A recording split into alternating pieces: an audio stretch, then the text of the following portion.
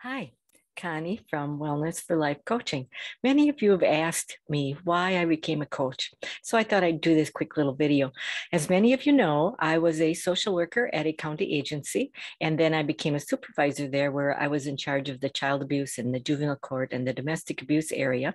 And after a while, that was a pretty tough job, so I moved to teaching at a community college, and I taught in the alcohol and drug program and also in the business division.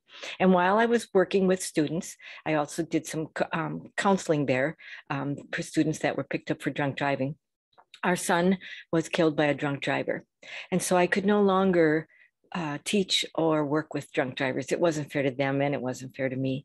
So I became a career instructor at the college and loved that, and loved it so much that I decided I would pursue coaching as a next career. So I retired early and started my own business, and I am a master certified now. I keep taking training because I love training.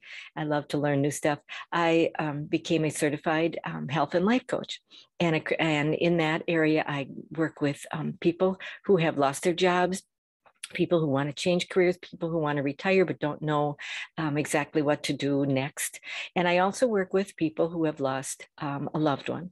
And so I see people via Zoom and or the phone, whichever works best for them.